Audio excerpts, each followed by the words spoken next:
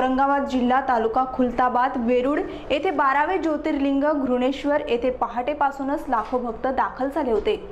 पहिला श्रावण सोमवार आणि नागपंचमी सोबतच असा योग आल्यामुळे हा अमृत योग होता। श्रावण महिन्यात शंकराची आराधना करणे शुभ मानले जाते। नागपंचमीला नागदेवतेची पूजा केली जाते। अमृत योगामुळे पहिल्या श्रावण सोमवारी शंकर भगवान आणि नागदेवतेची सोबतच पूजन करण्यात आले। महाराष्ट्र दर्पण न्यूजसाठी गणेश गायकवाड, खुलताबाद, औरंगाबाद।